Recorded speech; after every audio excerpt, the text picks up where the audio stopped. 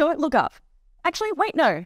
Do look up, because there's a meteor shower coming. Over the next few days, from the 5th to the 7th of May, the Aquariids meteor shower will be at its peak. There is a bright full moon this weekend, which will outshine many faint meteors, so Australians are likely to see around 6 to 12 meteors per hour during this shower. Pretty much anyone in the world will be able to see this shower. To spot it yourself, head to a dark area with little direct light, like an oval or a park, and look towards the constellation Aquarius in the east. Now, Aquarius doesn't rise until about 2 a.m, so the early hours of the morning will be the best time to catch some meteors. So what are you actually seeing during this meteor shower? The Aquariids are a result of the Earth moving through the debris left over from the iconic Halley's Comet, and when this debris falls through the atmosphere, it burns up, creating these beautiful streaks. So set your alarms and hope for clear skies.